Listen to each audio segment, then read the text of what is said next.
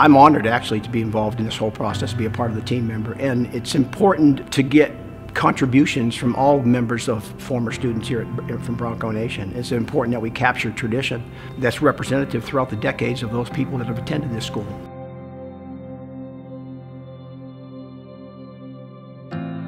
So one of the things that we set out with this committee was to ensure that we can set up a brand that will be used by everybody going forward to develop some type of consistency. We sat down as a committee and we voted on in the planning committee as well as the branding committee, and we involved all stakeholders and to determine what was important and how we should go about remembering those things.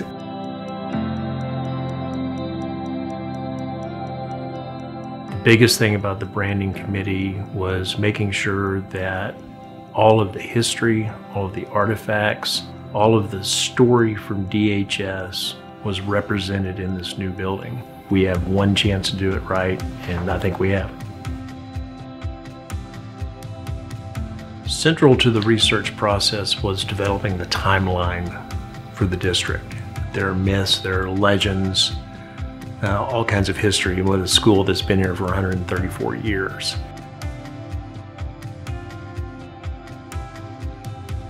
As the timeline came to fruition, being able to then go through and look at, okay, what are the key points of this timeline that are really going to help tell the story in the new building? And especially the kids. The kids knew some of the history of DHS.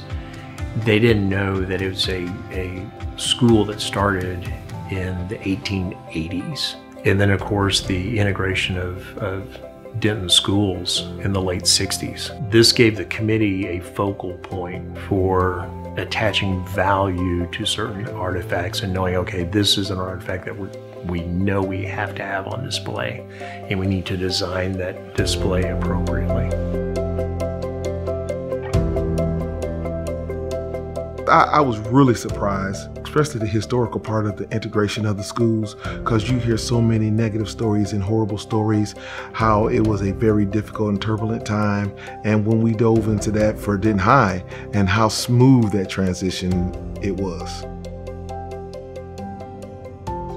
Well, with the behavioral analysis, some of the things that we do here that current like traditions that are not necessarily artifacts, such as the senior walk, we have the handprints, we have all the programs. Once they are returning to campus, they sing the school song to honor the school. So we went about and researched those things, took pictures, talked about them, and we decided that all those things should be incorporated into the new campus as well to continue those traditions.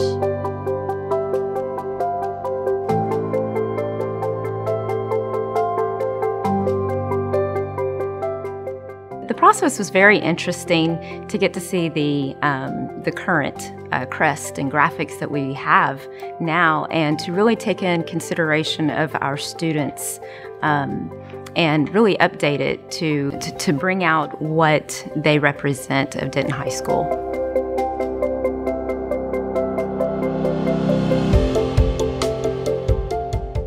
In the beginning stages, a lot of it was going back and looking at the current practices that we have at DHS. We had several different logos out there that we were using. The D with the Bronco, very iconic, but then we realized after several meetings, we actually had 7 of those in existence.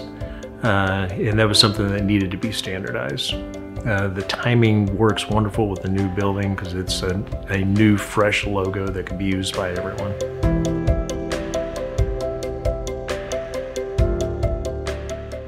So I like how the committee has different sides. We have the students, we have teachers, we have alumni. I'm excited that the students that are behind me will get to experience the new high school. Coming back as an alumni and seeing what I was a part of to help create, I think it'll be really cool to see what we left behind.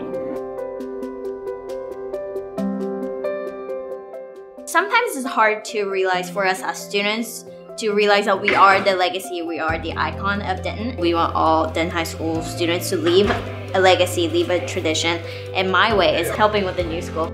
It's going to make them feel like they're a part of something bigger. part of Denton, not just the school, but part of the history of Denton. I think that was very encouraging for them.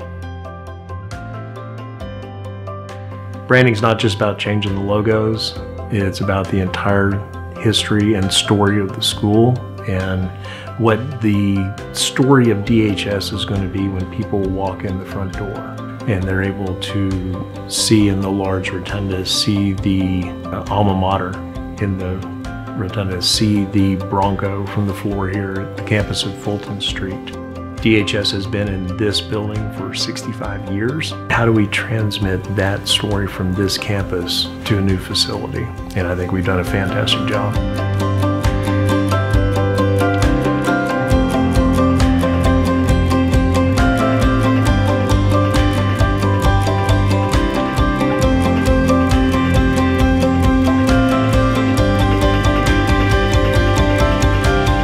In the end, I truly thought that this journey came to a nice conclusion of everybody that had a part in this process really felt that we were heard.